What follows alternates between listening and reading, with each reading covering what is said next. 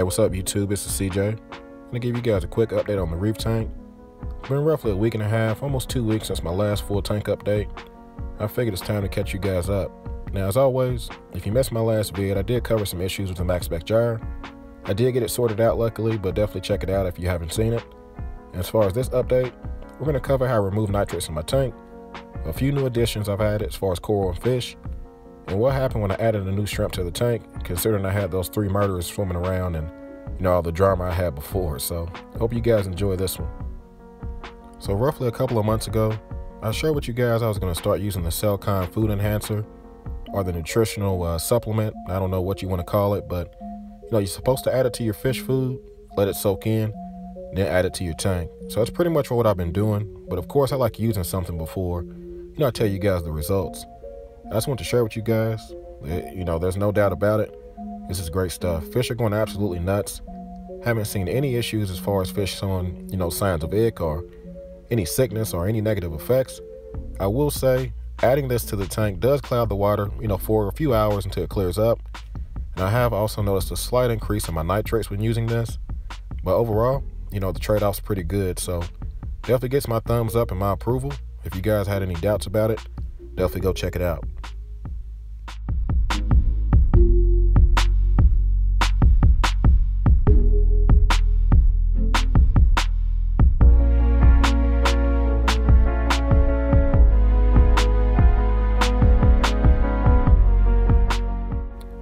So in the last update, I did share with you guys how my master plan completely failed.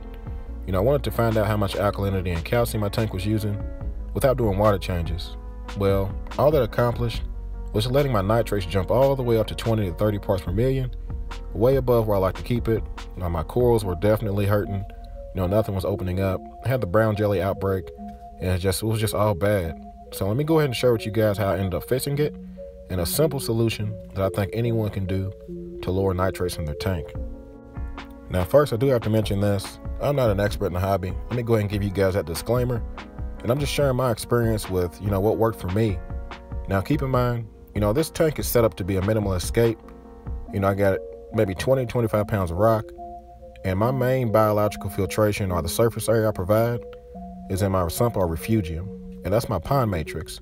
Have both chambers completely filled with pond matrix.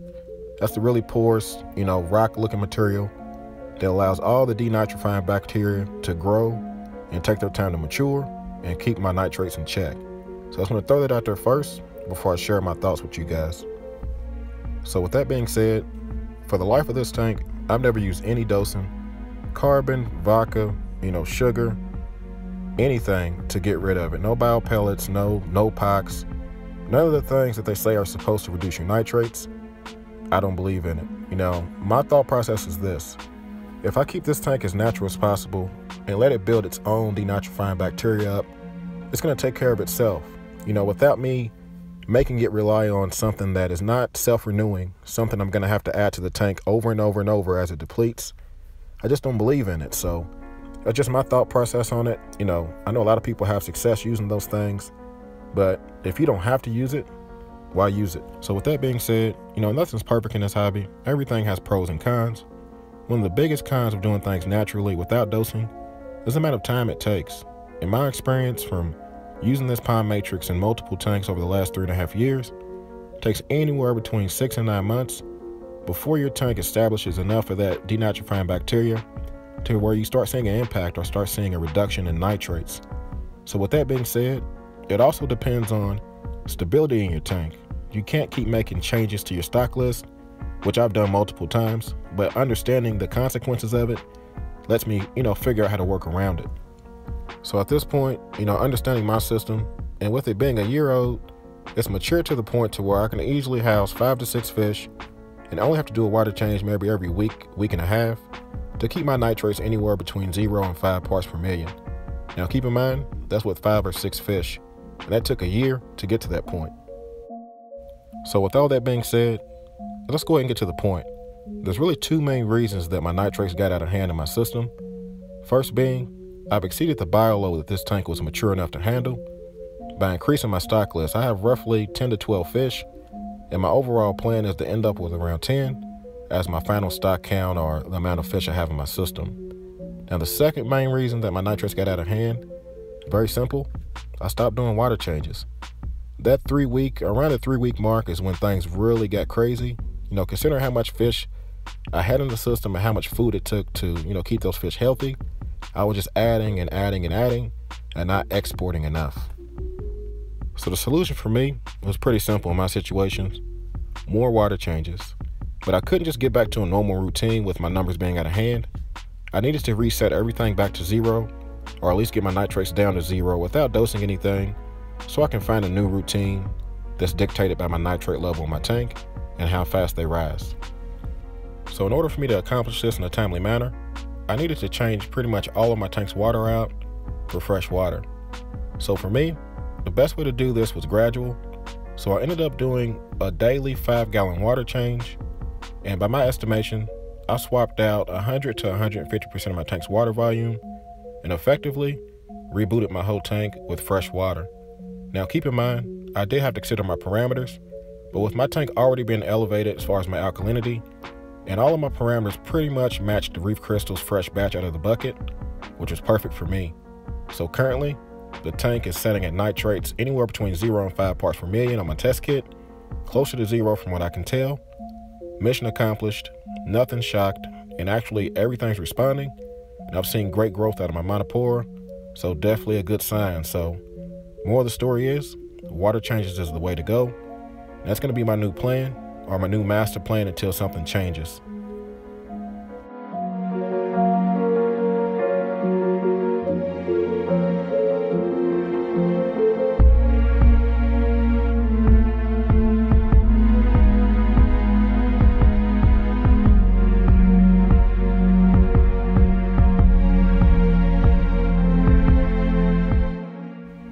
So at this point, I would say it's safe to say I'm completely past the brown jelly and the water quality issues I had a few weeks ago, and I'm pretty damn happy because, you know, it was looking bad. I was afraid I was going to lose more corals, but everything left, it was responding fantastic. So it took a little bit of adjusting on the Gyre's flow to, you know, dial it in, but the purple torch is loving it now, and even better, the Gyre's flow pattern completely keeps all of the sweeper tentacles away from the left rock work and all the corals, so no more concerns as far as it stinging anything, and I'm pretty happy about that because it allowed me to add some new pieces. So let me go ahead and take you in a little closer and show you what's new. I want to give you guys a quick update on my new green finger leather I added a couple of weeks ago. You know, the last video I shared with you, it really wasn't attaching to the rock work, wasn't open as much, just wasn't happy. You know, things have changed. That little bit of super glue I had to hold it has held it long enough for the leather coral to start growing over on its own, and it's finally starting to set up right without falling over. I positioned it in a way to where it's pretty much going to grow to the exact same pattern as my old finger leather, which is pretty much all I wanted. I want the same effect with just a little more color. That was the same, you know, that was the whole point of me moving that coral and trading it in. So definitely a good sign, and I'm looking forward to it. So it took me a little over a year, but I finally got my first AQUARIUM in my reef tank. Really wanted to keep one of these corals for a long time. I just didn't pull the trigger. Found this specimen, decent price, roughly 10 to 15 heads. Beautiful red color with blue stripes on it.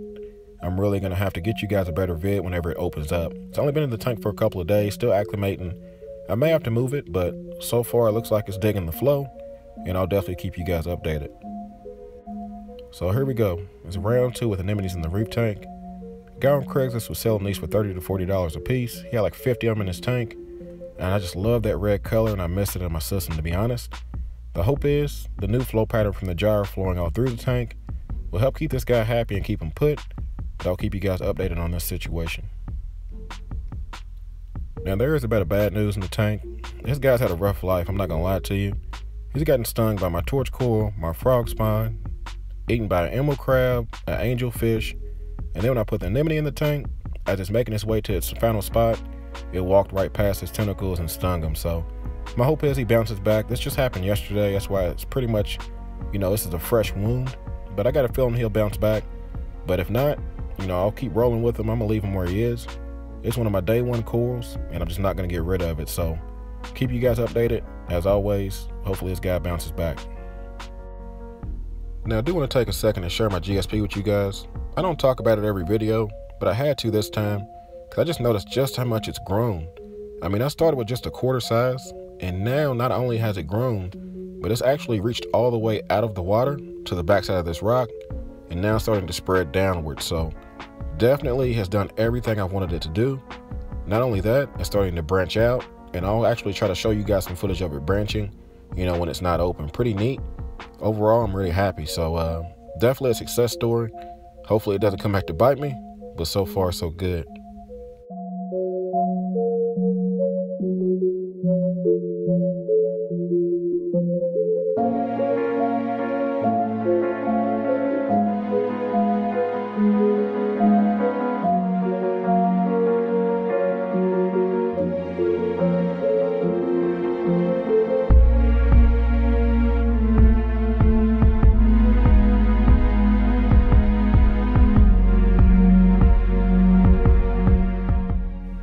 So that's pretty much going to cover all the new additions as far as corals go.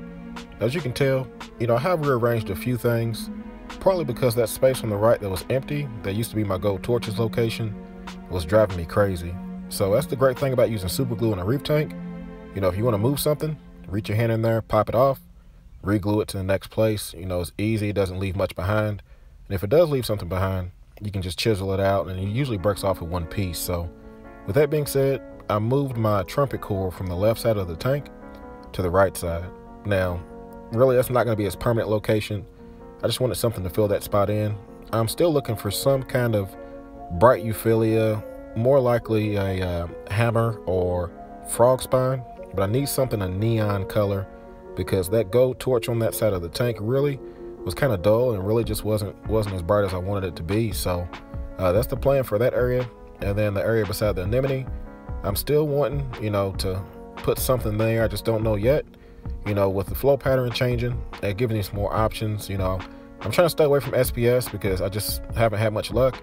I got my Stylopora that's been in here the whole time. It's been, it's been alive, but every other SPS coral I've had has not really, done its thing like I wanted. So not sure what I'm going to do with that part yet. Now, as far as stock list changes go, only thing I've added is going to be 3 new Chromis. I had a group of 4 to begin with, and of course they chased around the other 2 that were weaker and killed them off. My hope is, after all the aggression and the natural attrition that happens with Chromis, I end up with at least 3 or 4. That's the plan. Right now I have 5. We'll see how long 5 lasts in the tank. Now, it has been a few weeks since my tank has had any shrimp in it. I mentioned this in the update a while ago that, my Wrasses and my Flame Hawk, one or the other or both, pretty much took out all the shrimp in my tank. So I was a little apprehensive, because they're not cheap. So I did go ahead. I traded in my 2 cocoa worms that I had in my system. And that was just enough to go ahead and get another cleaner shrimp. So he's still in the tank. Luckily he's been in here for the last few days. Haven't noticed any fish go after him. And I'm doing my best to make sure I keep him fed and happy. So, the verdict's still open on this. If he makes it another week and a half or so, I may add another shrimp. But for now, he's the tester. And so far, so good. So it's pretty much going to catch you guys up on all the coral changes, stock list changes, and, adding the shrimp. So nothing really more to cover. Now, as far as future plans, still going to say the reef's still going through a transition. I'm heading towards brighter days. And by brighter days, I'm talking about brighter corals. I'm really wanting some more eye-catching corals in the tank. It may be a little more neon green, and maybe some more red. Who knows? Maybe some orange. I'm looking for those brighter colors. So, and as far as my water change routine, still don't know yet. I finally got to the point to where everything is leveled out again, and I'm going to just pretty much let my nitrates dictate my water change schedule.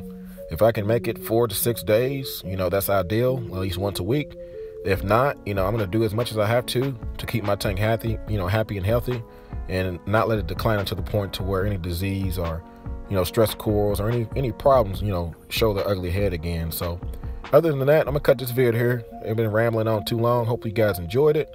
As always, hey, like, comment, subscribe. You guys do what y'all do. Y'all be easy.